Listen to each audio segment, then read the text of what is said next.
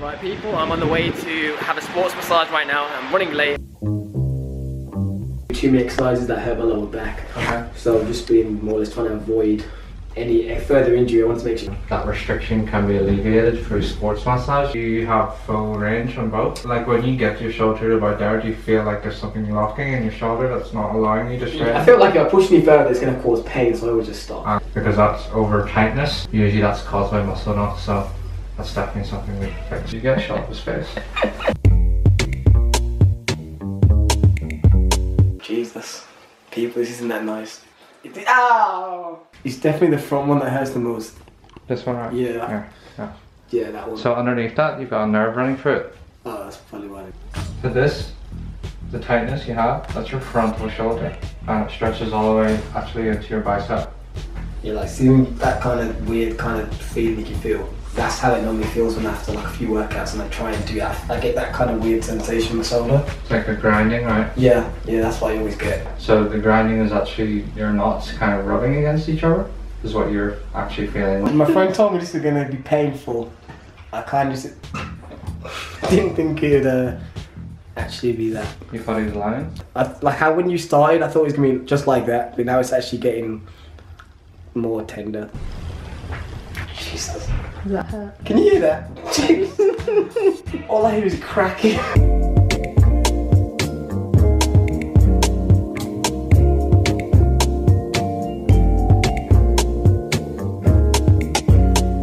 How long have you been doing this? 6 years.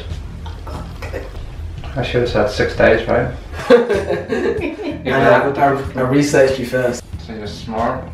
You wanted to just go for the first thing that you saw? The first one I saw looked like a chip shop. It looked like somewhere in Small Heath, like it looked like it used to be a chip shop. It's probably just like some random guy that just wants to massage people.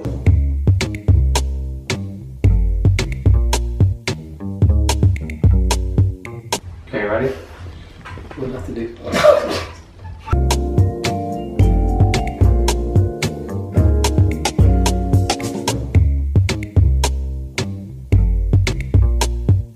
People, I'm finished now.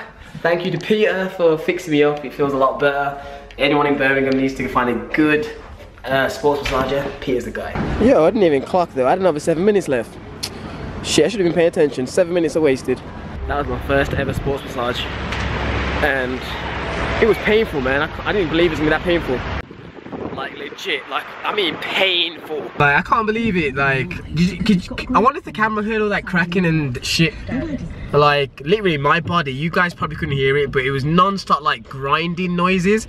And when I used to do shoulder workouts, I used to hear that sound, but I just thought it was me in my head because it's in my body. But they could hear it when they were doing it, like when he was breaking out the what do you call them, knots or whatever. I'm back from the sports massage and I thought I'd give you a quick little overview of it being my first time having a sports massage ever. I will say it was very painful. Like all the pain that you saw on screen, it was real. It was really like, I was told that it wouldn't be enjoyable. It's not like a beauty massage. It's actually sports massage to get deep in the tissue. But I just assumed it'd be uncomfortable. I didn't think it'd be painful. I will say, so far, the main reason I went there actually, is a good way to start, is because I've always had like pain for the last few years. Anyone that's ever trained with me on like a shoulder or push day knows that I don't do many exercises on shoulders because it always kind of locks up and I really can't really extend my shoulder out. And I also mentioned obviously my back because I've had pain from when I injured it like a few months back. So it mainly works on the shoulder because that's what I've had for years, and my range of motion feels so much better. But he did tell me in a few days time is when you'll really see the real results and how much it actually worked.